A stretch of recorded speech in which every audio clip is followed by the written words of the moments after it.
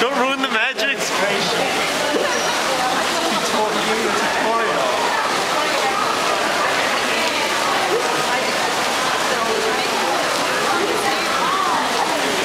Okay, I promise, Mike. I promise, Mike.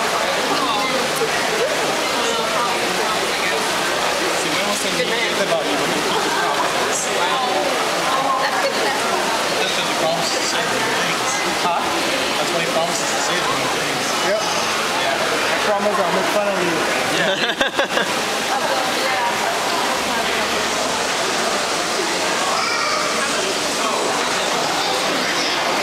I'm going to demonstrate something.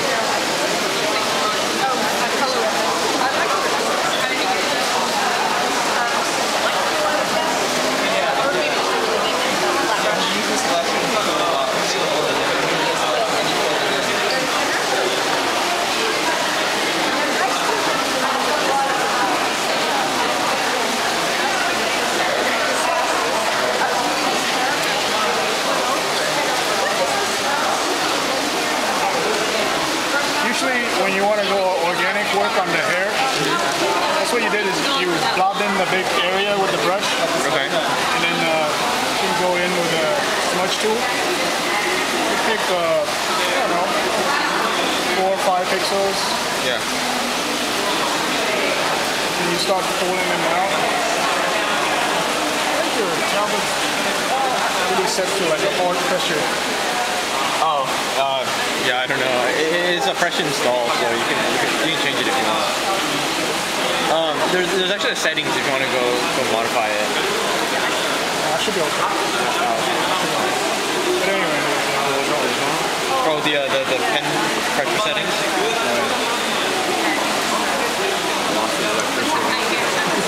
It's near the top of the hair. You're on a separate layer here now? Yeah, it's a separate layer, and it's kind of pulling out the hair right now. Then you, so the main reflection, I guess, on the hair. Yeah.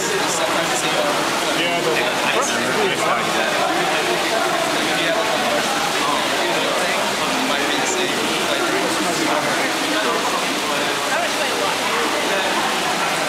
didn't realize those cases were so similar. I thought about it.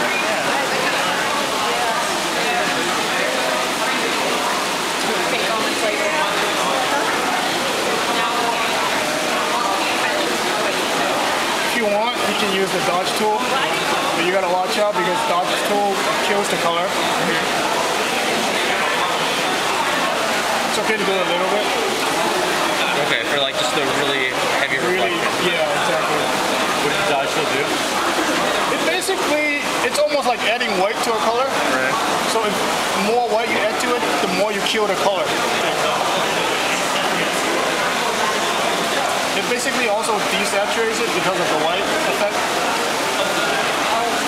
And if you're lazy, you can always use the burning tool to kind of shade things, to make things darker. It's just a really quick way to do things.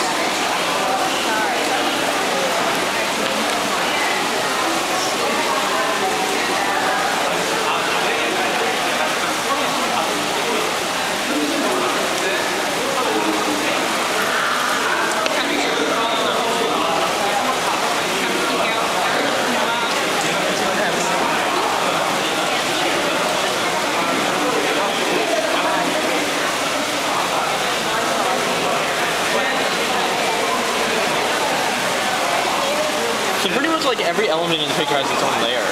Like, it's a good way to keep things separate and not like make yourself scream over something that you missed.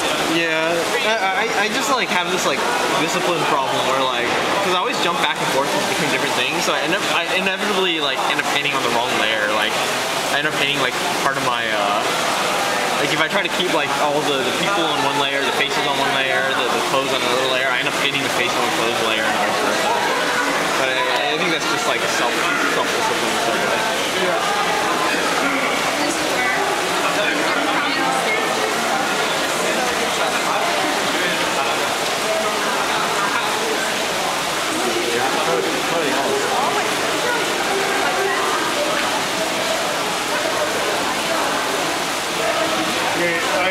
thinking of fixing up the sketchiness of the original Lana.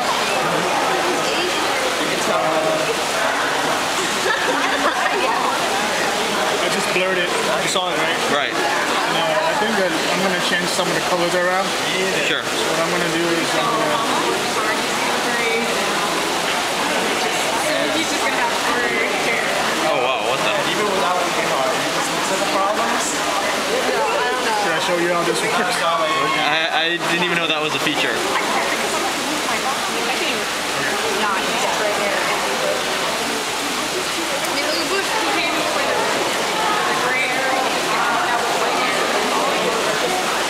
You saw that? Image adjustments, variations. If I want more yellow hair, Oh wow. image adjustment, variations. It'll go back to the last time you did it. So if you want to do a different one, go to original, or go back to original. Wolf blue. Oh wow.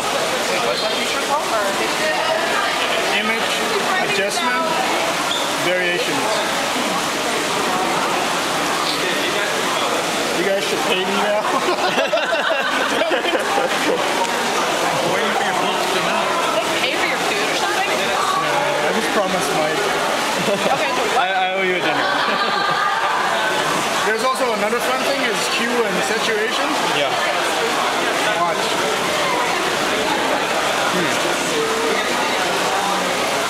This is when you want to discover a color that you don't know, you haven't thought of. Like Right. say, you know, purple hair.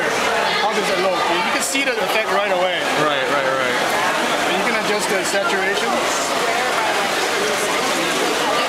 Brightness. It's fun stuff. Yeah.